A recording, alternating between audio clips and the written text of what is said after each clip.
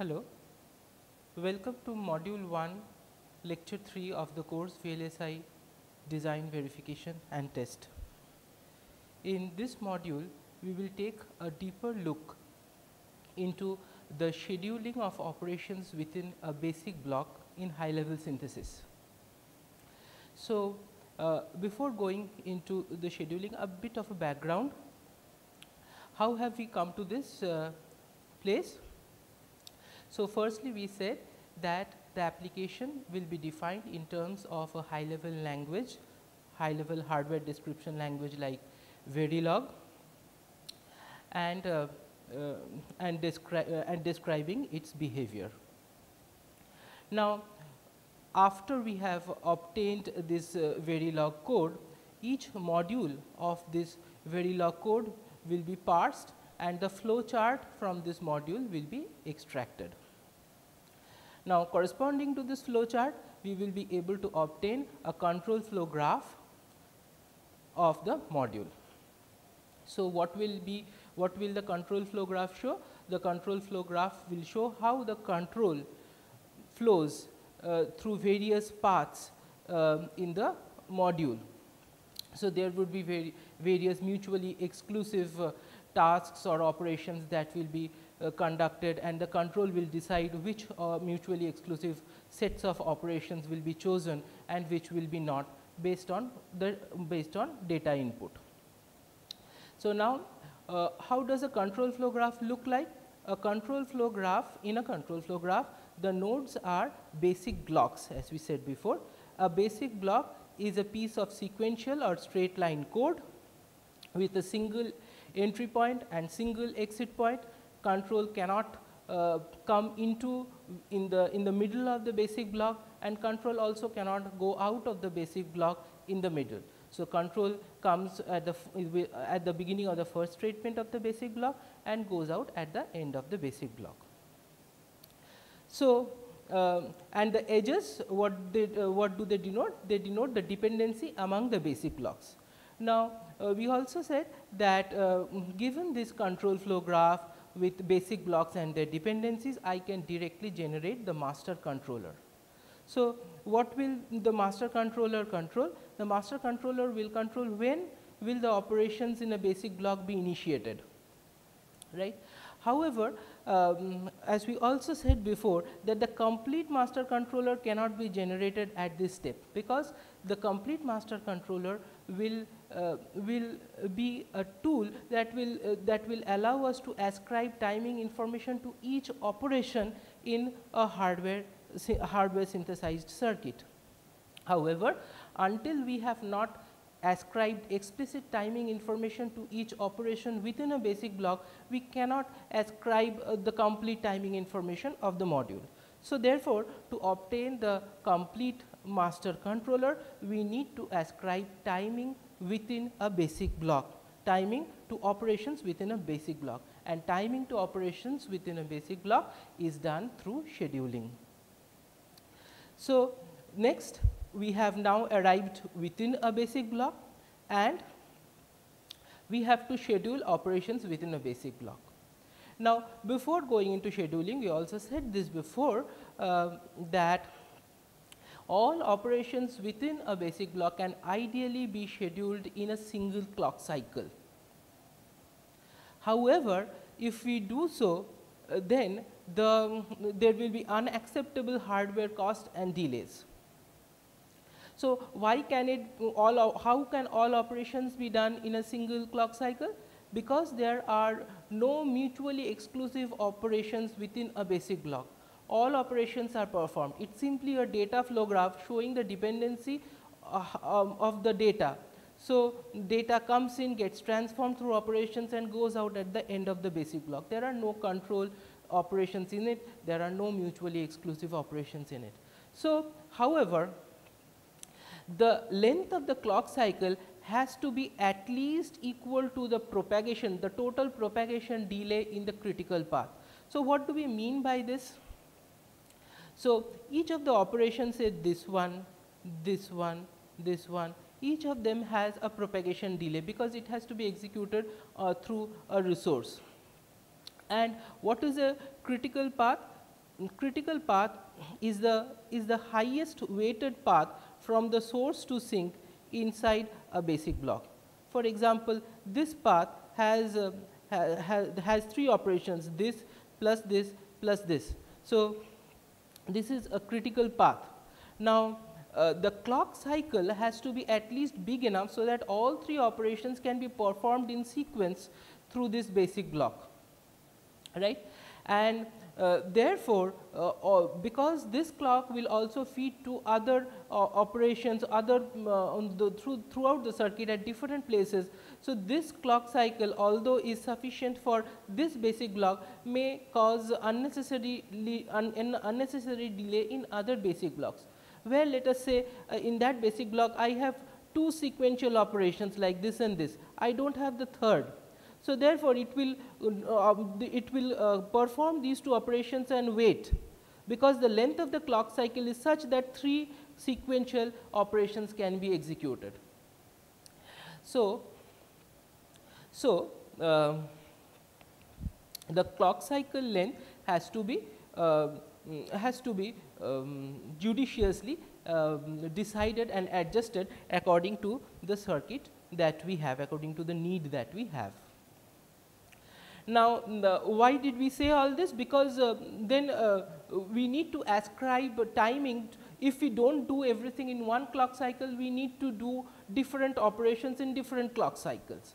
So, therefore, ascribing such operation as to different clock cycles is the very problem of scheduling. Ascribing the timing information to each operation within a basic block is the problem of scheduling. So, what does scheduling do? It assigns a start time to each operation in a basic block, and the controller it allows the generation of the controller, so that those operations can be directed at as those time steps within the basic block.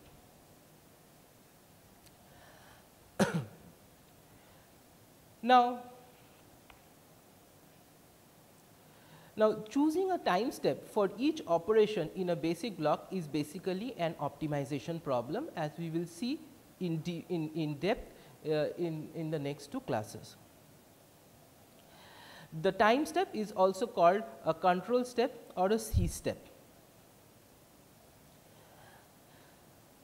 So, scheduling is the task of assigning a time step to each operation in the data flow graph or the operation constraints graph. However, choosing a time step for each operation in general is not a trivial problem. It's generally an NP complete optimization problem, as we will look inside in depth. And depending on the performance of a schedule, the performance or how good the schedule is can be characterized through various attributes. For example, the number of time steps that the schedule took to assign time steps to all operations. So, the lower the number of time steps within which all operations in the basic block can be scheduled, better is it in terms of performance of the circuit, faster will be that circuit. However, in general, to perform in a lower number of time steps requires higher resources, more resources, as we will also see. So, the next attribute is how much resources were consumed by this schedule, and other attributes could be how many temporary registers were required, muxes, demuxes, etc., as we will see. So, depending on the type of scheduling that we are doing, depending on the number of resources that we have, the amount of time that we are taking to schedule, there are principally 4 different kinds of scheduling problems that are there. Literature says there are 4 different kinds of scheduling problems within a basic block. The first one being resource unconstrained scheduling, where we have no constraints on the amount of resources that we can use. The second one is time unconstrained scheduling, where performance is not an important factor. We want to take as low resources as possible, and delay is not a matter to us. So typically such circuits or such chips we would like them to be very small in size. That is why we want to have a critical view on the resource consumed and not so on time. So the next two cases are more generalized scheduling problems, resource constraint scheduling and time constraint scheduling. We will look at each of them one by one. So before going into the scheduling problem, we will take a general example. This running example we will be using throughout the topic of scheduling that we will be dealing with. So on the left of the screen we have a basic block. So this can be assumed to be the hardware description in Verilog, a behavioral description of a basic block. So x1 equals to x plus dx, u1 equals to u minus 3x u dx minus 3y dx, y1 equals to y plus u into dx, and the last one c equals to x less than a. Now the corresponding data flow graph of this basic block is shown on the right of this slide. So see, the operation 1 takes as input two independent variables 3 and x. Operation 2 takes two independent variables u and dx. So operation 3 performs the operation 3 into x into u into dx. And operation 6, for example, performs the operation 3 into y. Operation 7 performs the operation 3 into y into dx. And then here operation 4 performs u minus 3 into x into u into dx, and in 5 we obtain the final u1. Similarly, we obtain the y1 and c variables as outputs of 9 and 11 operation, the operation number 9 and operation number 11 respectively. Now given this data flow graph, we have to obtain the operation constraints graph. So this the data flow graph that we obtained in the last slide is shown on the left hand side of the slide, and the corresponding operation constraints graph is shown on the right side. Here the independent variables have been removed. We have made the graph polar, having a single source node and a single sink node, and we have only shown the dependencies among the operations, right. So in this way we have obtained the operations constraint graph. So this operation constraints graph basically we will be using throughout the topic of scheduling. So the first type of scheduling that we had said was resource unconstrained scheduling. So the definition is the problem definition is this: schedule operations within a basic block such that all operations can be performed in correct sequence in minimal time using unlimited hardware resources. So there is no limitation on the hardware resources that we have. Hence the solution approach is to just topologically sort the operations constraint graph that we have and label the nodes in topological order. So this topological order will give me the schedule, because finally we just have to assign a distinct C step to each level that we have obtained in the after topological ordering of the graph. So such an approach has been adopted in the SHAP algorithm. So it's generated from the DAG or operation constraint graph by a breadth first search from data sources to sinks. So how does it operate? It starts with the highest node that have no parents, the independent nodes in the DAG. So all independent nodes are scheduled in level 1, and then time steps are assigned in increasing order as we proceed downwards. So, after we have scheduled the independent operations, a few more nodes become independent and ready for scheduling, and they are scheduled, and we perform as many nodes, as many ready nodes are there, we schedule all the ready nodes that are available at a particular time step to that step. So, it follows the simple rule that a successor node can execute only after its parent has executed. So, an example, the operation constraint graph that we obtained is shown in the left, and on the right we have the corresponding ASAP schedule.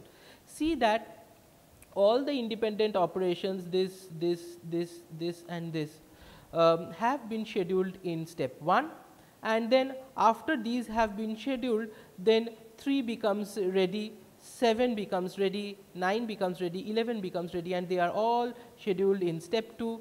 After they have been scheduled, after 3 has been scheduled, 4 can be scheduled. So, 4 is executed in time step 3. 5 can be scheduled after 4 has been scheduled. So, 5 has been scheduled in time step 4, right. So, we will therefore get a very fast performing basic block if we do an ASAP schedule, but obviously we need unlimited hardware. For example, in step 1 we require 4 multiplication operations, and if we had a multiplier that will perform these performing these operations, we need 4 multipliers, because 4 multiplication operations are being performed concurrently in step 1, and hence the area of the obtained circuit will be high. Now, a similar algorithm is the ALAP algorithm. How is it different from ASAP? ASAP has been obtained from as soon as possible schedule. ALAP on the ALAP correspondingly has the name as late as possible, right. It works very similar to the ASAP algorithm, except that it starts at the bottom of the DAG and proceeds upwards. ALAP solves the latency constraint problem, and the latency bound we can give any latency bound that is suitable to us. Obviously, we can give the latency bound that has been computed by the ASAP algorithm. For example, in the previous ASAP schedule we had obtained a latency bound of 4. So, if we use the same latency bound 4 and apply it to the ALAP algorithm, we will obtain something like this. On the left hand side, again the operation constraint, the unscheduled operation constraints graph has been shown. On the right side we obtain the ALAP schedule. So, ALAP schedule, as we said, the ASAP schedule starts from the source towards the sink, ALAP schedule progresses from the sink towards the source. So, the NOP has been scheduled, the start of the NOP operation is at time step 5. So, all operations on which NOP depends can be scheduled in the previous time step at time step 4. So, NOP depends on operations 5, 9 and 11. So, these 3 operations have been scheduled in time step 4. At time step 3, all operations on which 5, 9, 11 depends can be scheduled. So, 4, 8 and 10 has been scheduled in time step 3. In time step 2, 3 and 7 has been scheduled similarly, and in time step 1, 1, 2 and 6 has been scheduled. So, this is what is the ALAP algorithm. Now, from the ASAP and ALAP algorithm, a few very important concepts can be obtained, and these concepts are applied in the more generalized scheduling problems that we will take up in due course in the next few slides. So, mobility is defined for each operation. What is mobility? Mobility is the difference between the ALAP time and the ASAP time of a schedule. And what does it provide? This difference between ALAP and ASAP provides a measure of the slack that is available on the start time. So, this mobility, this term mobility is also called the degree of freedom of an operation node, because it defines the number of cycles by which an operation can be moved upwards or downwards in the schedule. So, taking an example, in the same operation constraints graph that we have, we see that those in the red lines, the red line in the right side here, this one represents the critical path, because all nodes in this path has 0 mobility. Hence, V1, V2, V3, V4, V5 all have 0 mobility. See now that operation 6 and 7 has mobility 1. Why? Operation 6 can be scheduled in either time step 1 or time step 2. Similarly, operation 7 can either be scheduled in time step 2 or time step 3 with the latency bound of 4 that we have. So, the mobility of the operations 6 and 7 becomes 1. Similarly, the 4 operations 8, 9, 10, 11 has a mobility of 2. Why? Because it is easy to see 8 can be scheduled in in time step 1, 2 or 3, 9 can correspondingly be scheduled in time steps 2, 3 or 4, 10 can be scheduled in time steps either in 1, 2 or 3, and 11 similarly can be scheduled in time steps 2, 3 or 4. Okay. So, with this concept we now move into time unconstrained scheduling. From resource unconstrained scheduling, now we move to time unconstrained scheduling. So, what is the problem definition of this scheduling? Schedule operations within a basic block such that all operations can be performed in correct sequence using minimal hardware resources in unlimited time. So, as we said, we now have unlimited time, there is no bound on performance. Performance can be as bad as possible. However, we need to consume as low amount of resource as is possible. So, how do you do that? Perform a serialized topological sorting of the DAG and assign a C step to each operation, so that optimal scheduling may be performed. Right. So, we will not look into this scheduling, as this it is easy to understand what we do here. We just perform a serialized topological sort and schedule the DAG, and therefore, we will not look at this anymore. Now, we move into the more generalized scheduling strategies. So, the first one here is resource constrained scheduling. So, what is the definition of the problem? Schedule all operations within a basic block such that they can be performed in correct sequence in minimal time given the available numbers and types of resources. So, now we have a constraint on the total amount of resources that we can use.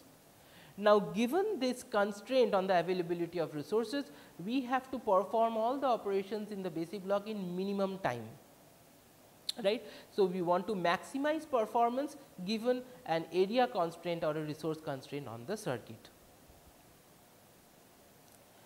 So, moving on, in this type of scheduling, we will be given this operation constraints graph, and we will have different symbols to represent a few things. Firstly, n represents the number of operations in the operation constraints graph, the total number of operations that are there. Nr represents the number of resource types available. Ak equals to the upper bound on the number of resources of type k. So, suppose you have both multiplication and addition operations within an arbitrary or basic block, right. Now, additions must be performed using a separate adder functional unit or resource, and multiplications will be performed by a multiplier resource. Now, let us say we have 3 multiplier resources and 4 adders. So, A k, where A multiplier will be 4, because we have 4 multipliers, and let us say 3 adders. So, A adder will be 3, because we have 3 adders, and NR will be 2, because we have 2 types of resources, one is adder and one is multiplier. Ti will represent the start time of each operation Vi. So, the operation constraints graph is represented by G equals to V comma E, the nodes being defined as Vi, and the start time of a node will be defined as Ti.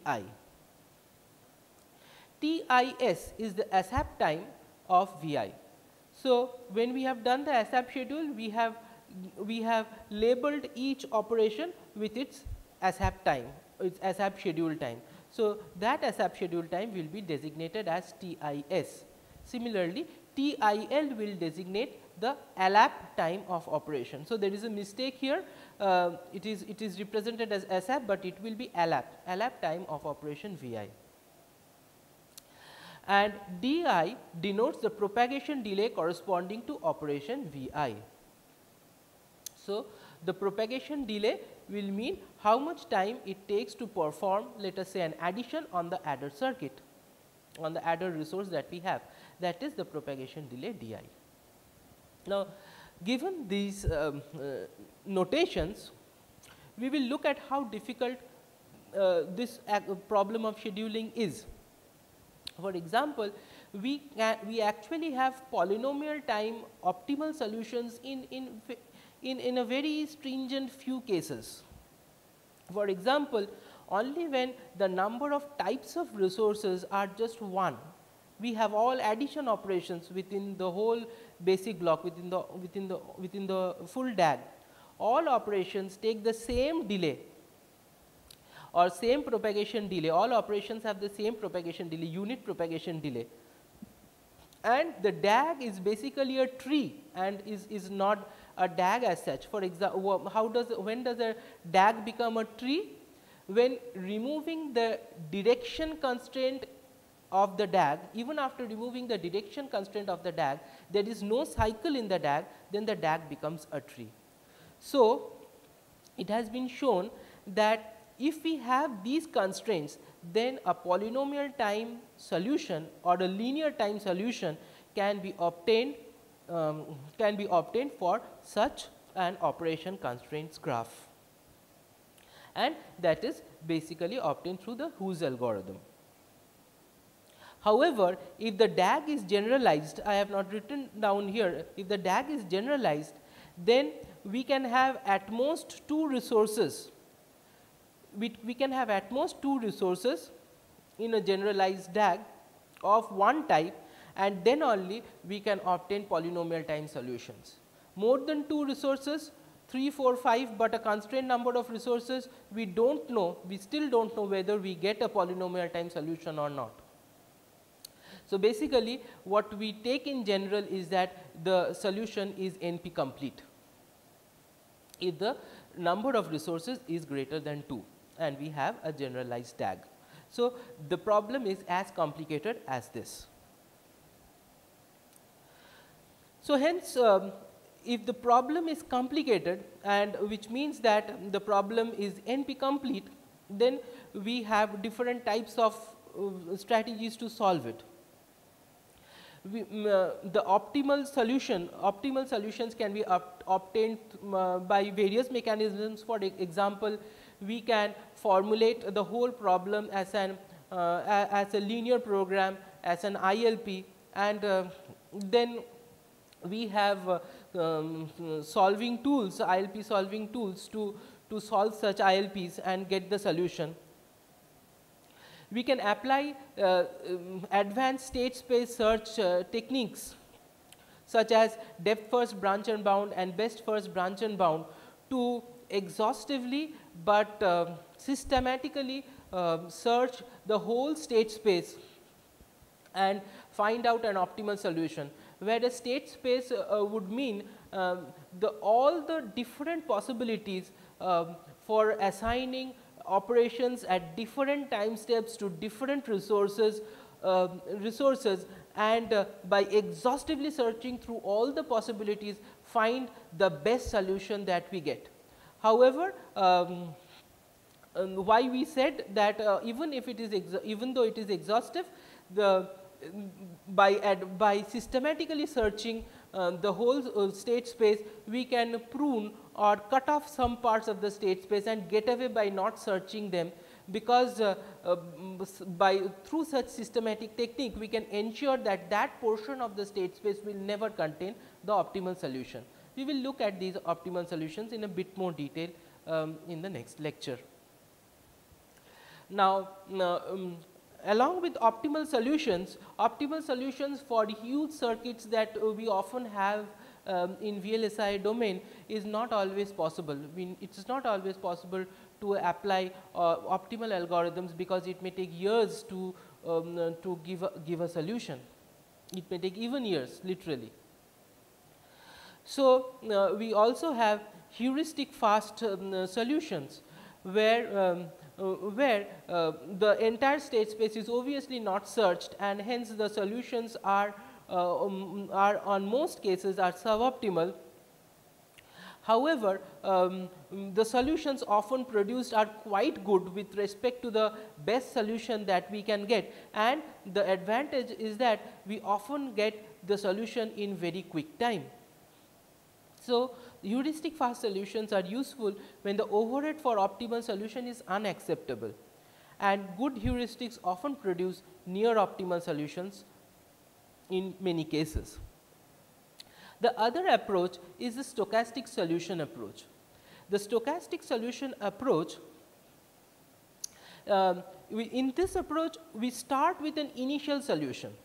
So, a very crude heuristic fast solution could provide us this in this first randomly generated candidate solution, and from this solution we refine this solution through several iterations and moving through different areas of the state space and obtaining a solution. So, it will obviously again not always give an optimal solution, but in many cases the solutions are often acceptable and good.